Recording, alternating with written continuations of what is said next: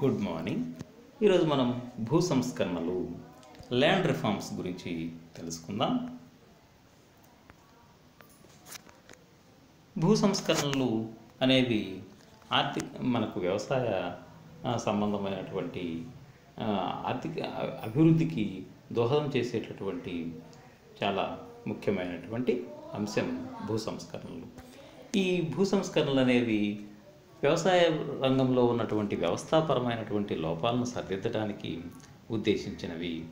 భూమి మీద చేపట్టే లేదా వ్యవసాయం మీద చేపట్టేటటువంటి అంటే వ్యవసాయంలో ఉన్నటువంటి లోపాలను తొలగిస్తూ వ్యవసాయంలో ఉన్నటువంటి లోపాల్లో స్థానంలో ఆధునికమైనటువంటి వ్యవసాయ ఉత్పత్తిని పెంచేటటువంటి లేదా వ్యవసాయదారులకు మేలు చేసేటటువంటి నూతన విధానాలను భూ సంస్కరణలు అని పిలుస్తాము. నిర్వచనాలను పరిశీలిస్తే కౌలుదారులు, ఉపాంత రైతులు, వ్యవసాయ కూలీల ప్రయోజనాల దృష్ట్యా భూమిని పునఃపంపిణీ చేయడమే భూ సంస్కరణలు అని ఐక్యరాజ్య సమితి వాళ్ళు నిర్వచించడం జరిగింది. ఇక తర్వాత వ్యవసాయ అభివృద్ధి కోసం భూమి మీద చేపట్టే ఏ సంస్కరణలైనా భూ సంస్కరణలే అని భారత ప్రణాళికా సంఘం నిర్వచించడం జరిగింది. ఇక భూ సంస్కరణలు లక్ష్యాలను పరిశీలిస్తే వ్యవసాయ ప్రగతికి ఆటంకంగా ఉన్నటువంటి ప్రతిబంధకాలను నిర్మూలించడం, అంటే వ్యవసాయ రంగంలో ఉన్నటువంటి లోపాలను సరిదిద్దడం దీని ప్రధానమైనటువంటి లక్ష్యం.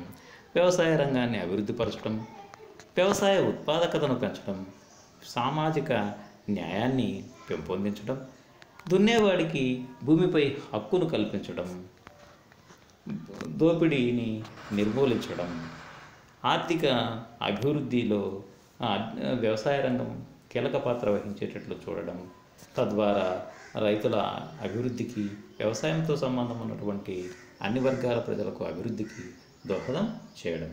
ఇక భూ సంస్కరణల పరిధిని పరిశీలిస్తే ఇందులో ప్రధానంగా భూ సంస్కరణలు అనేవి భారతదేశంలో 5 అంశాలు, అంటే భూ సంస్కరణల పరిధిలో 5 అంశాలు మనం గమనించవచ్చు. మొదటిది మధ్యవర్తుల తొలగింపు, రెండవది కౌలు సంస్కరణలు, మూడవది కమతాలపై గరిష్ట పరిమితి విధించుట, మిగులు భూములను సమీకరించుట, నాలుగవది కమతాల సమీకరణం, ఐదవది సహకార వ్యవసాయం. ఇక వీటిని గురించి కొంత వివరంగా తెలుసుకుందాం. మొదటిది మధ్యవర్తుల తొలగింపు. భారతదేశానికి స్వాతంత్రం వచ్చే నాటికి భూ యాజమాన్య పద్ధతులలో ప్రధానంగా భూమి శిస్తును వసూలు చేసే పద్ధతుల్లో 3 పద్ధతులు ఉండేవి. ఇందులో అనేక మంది మధ్యవర్తులు ఉండేవారు. భారతదేశానికి స్వాతంత్రం వచ్చే నాటికి ఉన్నటువంటి భూ యాజమాన్య పద్ధతులను చూస్తే మనకు ప్రధానంగా 3 విధాలైనటువంటి పద్ధతులు ఉన్నాయి. అవి ఒకటి జమీందారీ విధానం, రెండవది మహల్వారీ విధానం, మూడవది రైతువారీ విధానం. జమీందారీ విధానం లేదా శాశ్వత భూమి శిస్తు నిర్ణయ పద్ధతి అనేది 1793 సంవత్సరంలో కార్న్వాలిస్, బెంగాల్, బీహార్, ఒరిస్సా రాష్ట్రాలలో ప్రవేశపెట్టడం జరిగింది. ఇక్కడ భూమికి శిస్తు వసూలు చేయడానికి అంటే శిస్తు వసూలు చేసే ఒక ప్రదేశాన్ని జమీన్ అంటారు. ఆ జమీన్లో శిస్తు వసూలు చేసేటానికి జమీందారు అనేవాడిని నియమించేవారు. వాడు అంటే భూమి శిస్తును వేలంపాట వేసేవారు. ఆ వేలంపాటలో ఎవరైతే ఎక్కువగా భూమి శిస్తును పాట పాడుతారో వారిని జమీందారుగా నియమిస్తారు. జమీందారు ప్రభుత్వం నిర్దేశించినటువంటి ప్రాతిపదికన భూమి శిస్తును వసూలు చేయాలి. అది భూమి శిస్తును ప్రభుత్వానికి చెల్లించవలసి ఉంటుంది. అలా జమీందారు వసూలు చేసిన భూమి శిస్తులో 10% వరకు జమీందారుకు కమిషన్గా ఇవ్వటం అనేది ఈ పద్ధతిలో. అయితే ఇక్కడ శాశ్వత భూమి శిస్తు విధానాన్ని ప్రవేశపెట్టడం జరిగింది. అంటే రైతులకు ఈ భూమి శిస్తులో ప్రధానంగా అంటే కరువు కాటకాలతో, పంట దిగుబడితో సంబంధం లేకుండా భూమి శిస్తును చెల్లించవలసి ఉంటుంది. ప్రధానంగా ఆ రోజులలో బ్రిటిష్ వారు శాశ్వతంగా తమ ఆదాయాన్ని పదిలపరుచుకునే ఉద్దేశంతో ఈ జమీందారీ విధానాన్ని ప్రవేశపెట్టడం జరిగింది. ఇది కార్న్వాలిస్. తర్వాత భూమి శిస్తు వేయడం ద్వారా నిర్ణయించి జమీందారులు వసూలు చేసేవారు. దాదాపుగా 1957లో స్వాతంత్రం వచ్చే నాటికి ఈ విధానం కింద దాదాపు 57% సేద్య భూమిని ఈ విధానం కిందకి తెచ్చారు. అంటే ఈ విధానం 57% భూమికి విస్తరించడం జరిగింది. ఇక రెండవది మహల్వారీ పద్ధతి. ఒక గ్రామాన్ని మహల్ అని పిలిచేవారు. ఈ ఆ మహల్వారిని గ్రామ పెద్దను మహల్వార్ అనేవారు. ఇక మహల్వారు గ్రామంలో అంటే గ్రామాన్ని యూనిట్గా చేసుకొని భూమి శిస్తును విధించేవారు. ఇక్కడ మహల్వారు కూడా భూమి శిస్తును వసూలు చేసేవాడు. అతనికి కూడా బ్రిటిష్ ప్రభుత్వం కమిషన్ రూపంలో కొంత ఆదాయాన్ని తిరిగి ఇచ్చేది. ఈ పద్ధతిని విలియం బెంటింగ్ ఆగ్రా, అవధ్ ప్రాంతాల్లో ప్రవేశపెట్టడం జరిగింది. ఇక గ్రామాన్ని యూనిట్గా తీసుకొని భూమి శిస్తుని నిర్ణయించే వాళ్ళని చెప్పుకున్నాం.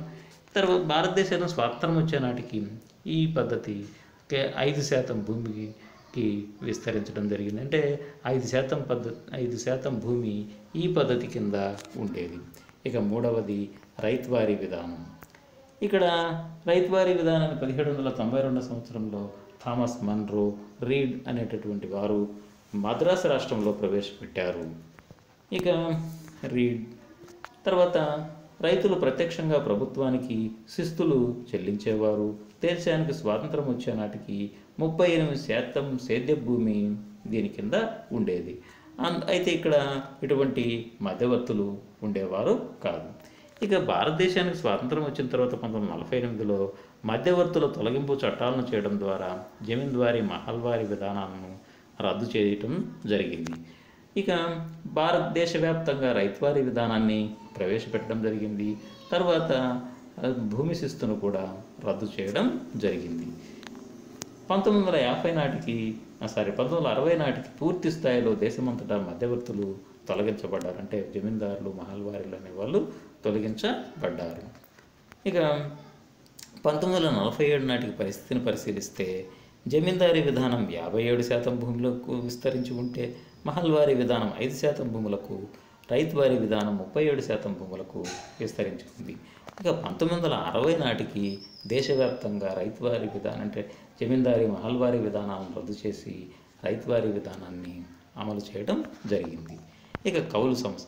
ఈ విధంగా భారతదేశంలో మధ్యవర్తుల తొలగింపులో అంటే భూ సంస్కరణలో మధ్యవర్తుల తొలగింపు విజయవంతంగా పూర్తి చేయబడింది. ఇక భూ సంస్కరణలలో రెండవ అంశం కౌలు సంస్కరణలు. సొంత భూమి కలిగి ఉండక లేదా కొద్దిపాటి సొంత భూమి కలిగి ఉన్న ఇతర రైతుల దగ్గర లేదా భూస్వాముల దగ్గర భూమిని కౌలుకు తీసుకొని సేద్యం చేసేవారిని కౌలుదారులు అని పిలుస్తాము. కౌలుదారులు మనకు భారతదేశంలో ప్రధానంగా చూస్తే జిరాయితీ హక్కులున్న కౌలుదారులు లేదా శాశ్వత కౌలుదారులు, ఏ హక్కులు లేని కౌలుదారులు లేదా సాధారణ కౌలుదారులు, ఉప కౌలుదారులని 3 రకాలుగా ఉంటారు. జిరాయితీ హక్కులున్న కౌలుదారులు లేదా శాశ్వత కౌలుదారులు. ఇనాం భూముల మీద ఉన్నటువంటి కౌలుదారులను మనం జిరాయితీ హక్కులున్న కౌలుదారులు లేదా శాశ్వత కౌలుదారులు అంటాము. వీరు భూమి శిస్తు చెల్లిస్తున్నంత కాలం వీరిని తొలగించడానికి వీల్లేదు. ఇటువంటి కౌలుదారులను శాశ్వత కౌలుదారులు అంటాము. ఇక తర్వాత ఏ హక్కులు లేని కౌలుదారులు లేదా సాధారణ కౌలుదారులు అంటే భూమిని కౌలుకు తీసుకొని నోటి మాటల ద్వారా అంటే ఇటువంటి రాతకోతలు లేకుండా భూమిని కౌలుకు రైతు వద్ద అంటే భూస్వామి వద్ద కౌలుకు తీసుకొని సేద్యం చేసే వారిని ఏ హక్కులు లేని కౌలుదారులు లేదా సాధారణ కౌలుదారులు అంటారు. వీరికి ఎటువంటి హక్కులు ఉండవు. వీరు ఎప్పుడైనా తొలగించబడతారు. అంటే ఈ భూమికి యజమానికి ఈ కౌలుదారుడికి ఉన్నటువంటి సంబంధాల ఆధారంగా వీరు కౌలుకు చేస్తూ ఉంటారు. ఇక ఉప కౌలుదారులు జిరాయితీ హక్కులున్న కౌలుదారుల దగ్గర నుంచి కానీ సాధారణ కౌలుదారుల దగ్గర నుంచి కానీ కౌలుకు తీసుకునేటటువంటి కౌలుదారులను ఉప కౌలుదారులు అంటాము. ఇక్కడ ఈ కౌలుదారులలో జిరాయితీ హక్కులున్న కౌలుదారుల పరిస్థితి కొంతవరకు మెరుగ్గా ఉన్నప్పటికీ ఏ హక్కులు లేని కౌలుదారులు కానీ ఉప కౌలుదారుల పరిస్థితి కానీ దయనీయంగా ఉంటుంది. వీరికి ఎటువంటి కౌలు భద్రత ఉండదు. అంటే ఎప్పుడు తమ పొలాన్ని యజమాని లేదా భూస్వామి లాగేసుకుంటాడో చెప్పలేని పరిస్థితి. ఇక భారతదేశంలో తీసుకొచ్చినటువంటి కౌలు సంస్కరణలో ప్రధానంగా చూస్తే కౌలు చట్టాలు చేయబడ్డాయి. ఈ కౌలు చట్టాల్లో మొదటిది కౌలు పరిమాణం చట్టాలు. అంటే భూస్వామి కౌలుదారుడి దగ్గర నుంచి కౌలు ఎంత వసూలు చేయాలి అనే దాని గురించి చేయబడినటువంటి, అంటే కౌలు పరిమితిని విధిస్తూ చేయబడినటువంటి చట్టాలనే మనం కౌలు పరిమాణ చట్టాలు అంటాము. మొత్తం పంటలో 20% నుంచి 25% వరకు కౌలు పరిమాణం మించరాదు అనే ప్రణాళికా సంఘం సూచన చేసింది. దీనికి అనుగుణంగా రాష్ట్రాలు చట్టాలను చేయటం జరిగింది. ఇక కౌలు భద్రత చట్టాలు. ఏ కౌలుదారుడు కూడా కౌలు చెల్లిస్తున్నంత కాలం ఏ కౌలుదారుని కూడా కౌలు అంటే తొలగించడానికి వీలు లేకుండా చేయబడిన చట్టాలే కౌలు భద్రత చట్టాలు. కౌలుదారుడు సకాలంలో కౌలు చెల్లిస్తున్నంత కాలం అతన్ని తొలగించడానికి వీలు లేకుండా ఈ చట్టాలు చేయబడ్డాయి. ఇక కౌలుదారులకు యాజమాన్య హక్కులు కల్పించడం అనేది కూడా కౌలు సంస్కరణలో ఒక ముఖ్యమైన విషయం. భూ సంస్కరణల ప్రధాన ఉద్దేశం దున్నేవాడికి భూమిపై హక్కును కల్పించడం అనేది కౌలు సంస్కరణల యొక్క లేదా భూ సంస్కరణల యొక్క ప్రధానమైనటువంటి ఉద్దేశం. అందువలన కౌలుదారులకు భూములపై యాజమాన్య హక్కులు కల్పించాలని కూడా కౌలు చట్టాలలో చేర్చడం జరిగింది. ఇక పశ్చిమ బెంగాల్ ప్రభుత్వం కౌలుదారులకు పూర్తి యాజమాన్య హక్కులను కల్పించింది. అంటే దేశంలో అన్ని రాష్ట్రాలు కౌలు సంస్కరణలు పటిష్టంగా అమలు చేయలేదు. అలా పటిష్టంగా అమలు చేసిన రాష్ట్రాలలో పశ్చిమ బెంగాల్ రాష్ట్రం ఒకటి. ఈ పశ్చిమ బెంగాల్ రాష్ట్ర ప్రభుత్వం కౌలుదారులకు పూర్తి యాజమాన్య హక్కులను కల్పించగలిగింది. ఇక తర్వాత కౌలు మూడవ అంశం కమతాల గరిష్ట పరిమితి చట్టం. ఇక ఇది చెప్పుకునే ముందు ప్రధానంగా కౌలు సంస్కరణలు అంటే కౌలు సంస్కరణలకు రాష్ట్ర ప్రభుత్వాలు వివిధ చట్టాలు చేశాయి. కానీ కొన్ని రాష్ట్రాలలో కౌలు సంస్కరణలు లేదా కౌలు చట్టాలు పకడ్బందీగా అమలు జరుగుతూ ఉండగా చాలా రాష్ట్రాల్లో కౌలు చట్టాలు కౌలు సంస్కరణలు సరిక్రమంగా అమలు కాలేదు. రాజకీయ చిత్తశుద్ధి లేకపోవటం, తర్వాత భూస్వాముల నుండి తీవ్రమైన ఒత్తిడులు, తర్వాత చాలా వరకు కౌలు అనేది అంటే భూస్వామి కౌలుదారుడి మధ్య ఉన్నటువంటి అంటే పరస్పర అంగీకారం ద్వారా జరిగేది కాబట్టి ఇది ఎక్కడా కూడా అధికారికంగా నమోదు కావటం లేదు. అందువలన కౌలు సంస్కరణలు సక్రమంగా అమలు కావడం లేదు. ఇక కమతాల గరిష్ట పరిమితి చట్టం.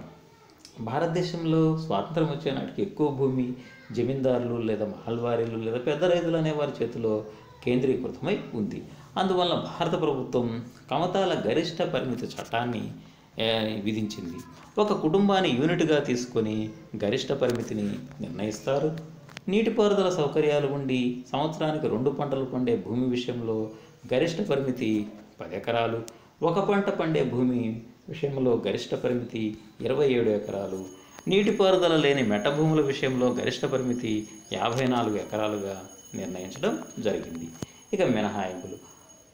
ఒకవేళ అంతకంటే ఎక్కువగా ఉన్నటువంటి భూమిని గరిష్ట పరిమితికి మించి ఉన్న భూమిగా నిర్ణయించి దాన్ని ప్రభుత్వం స్వాధీనం చేసుకుంటుంది. దీన్ని మిగులు భూములు అంటాము.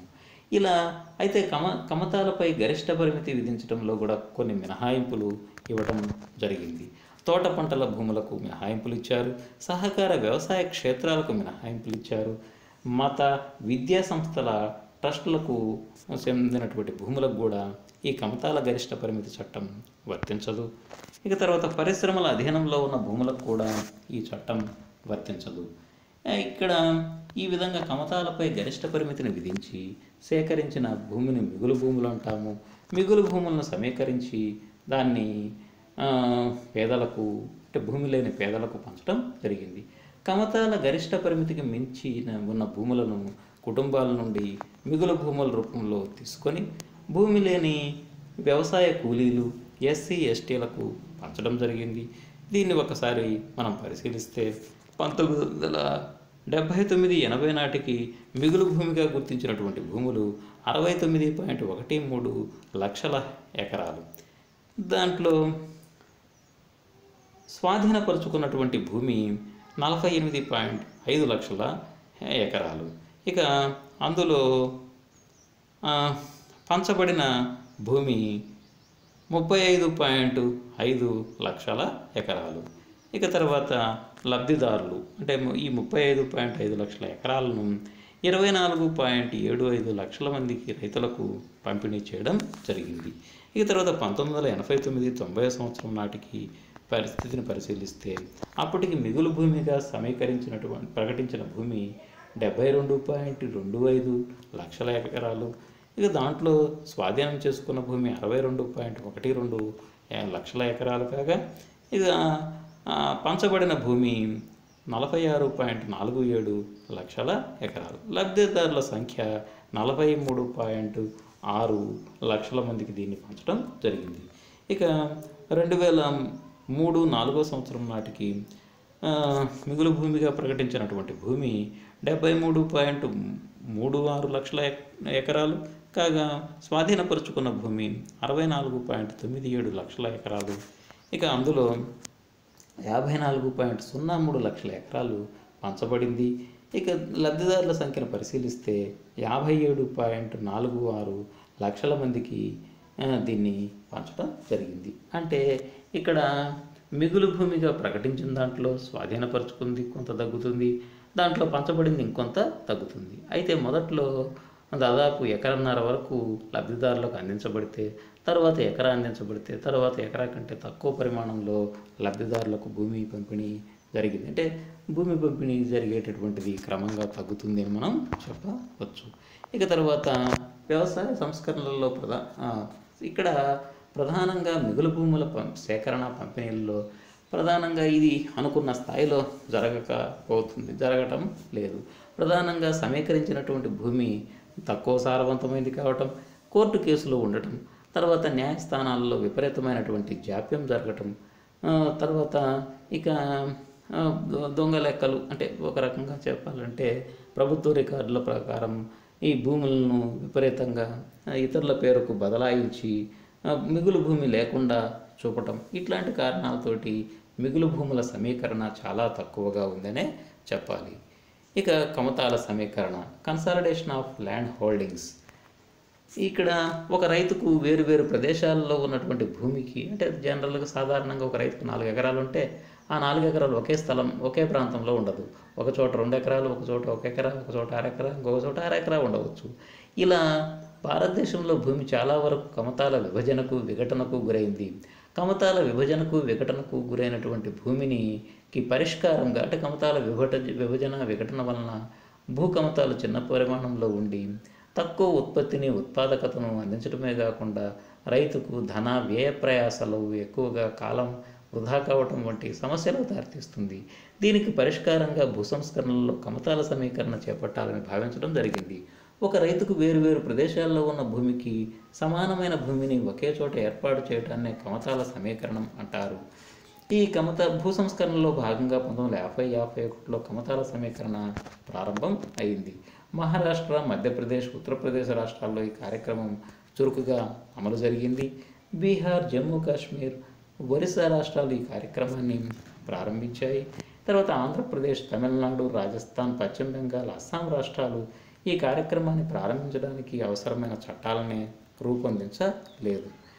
తర్వాత 1956 నాటికి 4.5 మిలియన్ హెక్టార్లు, 1972 నాటికి 39 మిలియన్ హెక్టార్లు, 1992 నాటికి 61 మిలియన్ హెక్టార్లు, 2001 నాటికి 65 మిలియన్ హెక్టార్ల భూమి కమతాల సమీకరణం కిందకి తేవడం జరిగింది.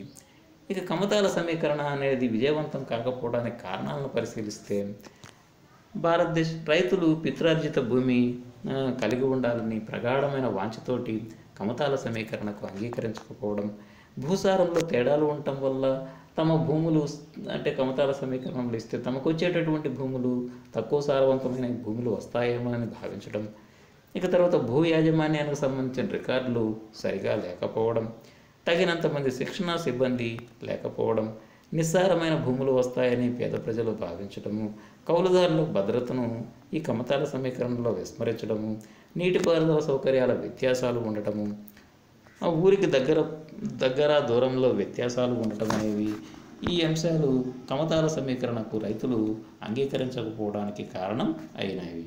ఇక తర్వాత సహకార వ్యవసాయం. భూ సంస్కరణలో 5వ అంశం సహకార వ్యవసాయం, కోఆపరేటివ్ అగ్రికల్చర్.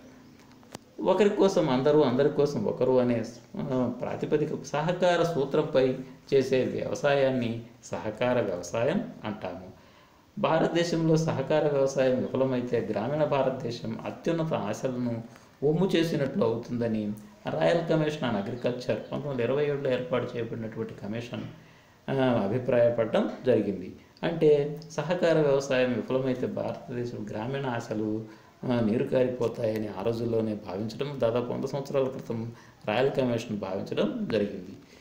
తర్వాత వ్యక్తిగత వ్యవసాయం కంటే సహకార వ్యవసాయం ద్వారానే ఉత్తమ ఫలితాలు రైతులు సాధించగలరు అని మహాత్మా గాంధీ 1928వ సంవత్సరంలో భావించడం జరిగింది.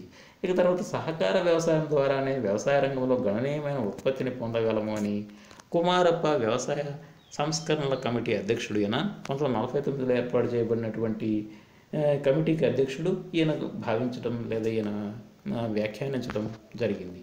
మరి ఇట్లా సహకార వ్యవసాయం కూడా భారతదేశంలో అనుకున్న స్థాయిలో విజయవంతం కాలేదు.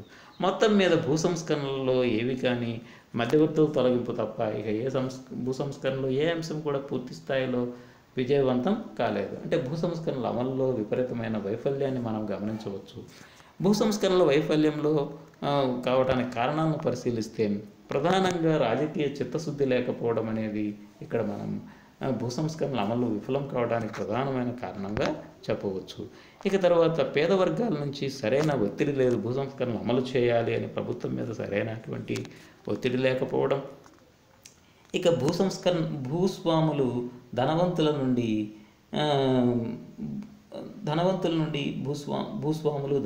నుండి ప్రభుత్వంపై ఒత్తిడి అంటే భూ సంస్కరణలు అమలు చేయవద్దని. ఇక తర్వాత ఉద్యోగుల్లో చిత్తశుద్ధి లేకపోవడం, ఉద్యోగులు భూస్వాములకు సహకరించడం, కోర్టుల జోక్యం, విపరీతమైనటువంటి జాప్యం, భూమి రికార్డులు సరిగా లేకపోవడం, పరిపాలనా యంత్రాంగం కొరతగా ఉండడం, ఇట్లాంటి కారణాల వలన భూ సంస్కరణలు సరిగా అమలు కాలేదు. ఇక తర్వాత భూదాన ఉద్యమం. భారతదేశానికి స్వాతంత్రం వచ్చిన తర్వాత భారతదేశంలో నెలకొని ఉన్నటువంటి విపరీతమైనటువంటి పేదరికం, గ్రామీణ ప్రాంతాల్లో నెలకొన్నటువంటి ఈ పేదరికానికి వ్యవసాయ భూమి కొంతమంది చేతుల్లో కేంద్రీకృతమై చాలామందికి భూమి అందుబాటులో లేకపోవడం అనేటటువంటి దాన్ని గమనించినటువంటి మహాత్మా గాంధీ అనుచరుడైనటువంటి ఆచార్య వినోబా భావే భూదాన ఉద్యమాన్ని 1951వ సంవత్సరంలో ప్రారంభించడం జరిగింది. ఇక్కడ తొలిసారిగా భూమిని దానం చేసిన వ్యక్తి పోచంపల్లికి చెందినటువంటి రామచంద్రారెడ్డి అని ఆయన 100 ఎకరాల భూమిని దానం ఇవ్వడం జరిగింది. ఈయన పోచంపల్లి, అందువల్లనే ఆ ఊరికి భూదాన్ పోచంపల్లి అనే పేరు కూడా రావటం జరిగింది. ఇది ఒక రకంగా చెప్పాలంటే స్వచ్ఛంద కార్యక్రమం. అంటే మిగులు భూముల సమీకరణ అనేది విఫలమైంది. దాంట్లో భాగంగా ప్రధానంగా ప్రజల్లో ఉండేటటువంటి దానగుణాన్ని ఒక ప్రేరణ అంశంగా తీసుకొని భూములను దానంగా తీసుకొని భూమి లేనటువంటి పేదలకు పంచేటటువంటి కార్యక్రమమే భూదాన ఉద్యమం. ఇది భూ సంస్కరణలకు సంబంధించిన వివరణ. Thank you. Wish you all.